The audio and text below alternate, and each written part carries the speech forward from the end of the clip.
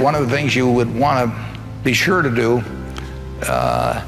is, whether you like it or not, get very comfortable, it may take a while, with public speaking, for example. I mean, that's an asset that will last you 50 or 60 years, and it's a liability if you don't like doing it and are uncomfortable doing it. That also will last you 50 or 60 years, and it's a necessary skill. But a lot of the skills are just human skills.